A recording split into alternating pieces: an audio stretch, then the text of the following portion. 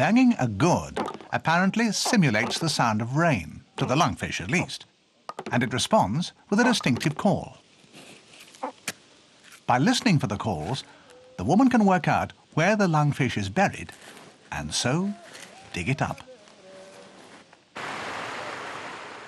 Lungfish normally estivate for about 8 months, but they can survive like that for up to 4 years.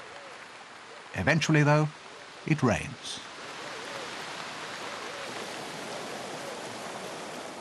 It's a signal, and the lungfish breaks out of its mucus cocoon and heads for the water above. It has survived by consuming its own muscle tissue, but now it must eat. It can live in water as shallow as this, but as further rains fall, so the swamps will get deeper and the pickings richer. For the dinka, their fishing days are done, and it's back to their fields and herds. And the magnificent Sud wetlands soon stretch to the horizon once more.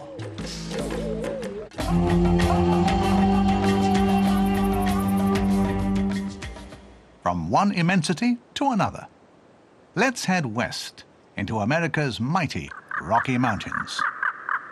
It's late summer, and the high meadows above the tree line are still free from snow. This won't last, though, and for the yellow-bellied marmots, it's a period of furious activity.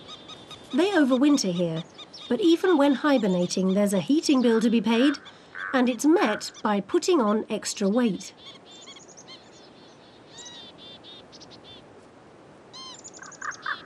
The much smaller pika, on the other hand, spends the winter awake.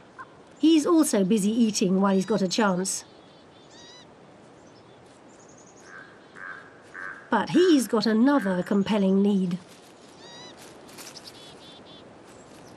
To get him through the long winter months, healthy and alert, he collects grasses and builds himself a hay pile. He'll use it to line his nest, and it'll provide him with a winter larder.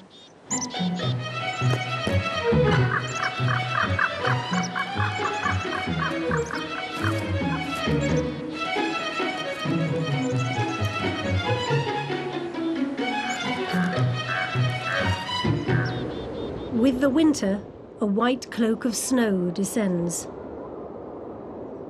With howling gales and freezing temperatures, it's a wonder any plants remain alive. But the grasses, beneath their blanket of snow, will survive. The snowy layer acts as insulation, and so whatever the conditions above, the temperature at ground level doesn't fall below freezing. Just below ground is where the marmots do their hibernating. This one's heartbeat has dropped 98%, and its body temperature is only about 7 degrees. It does wake periodically and warms up rapidly. This takes a huge amount of energy. So why wake up if it's so costly? Well, some scientists believe it might be due to lack of sleep, that is, the special brainwaves that sleep brings.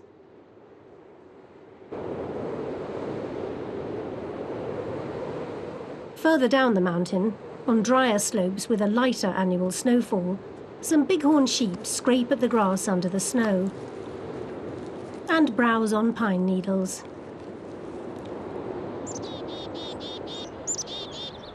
Winter is gradually loosening its grip, and the snows begin to melt away.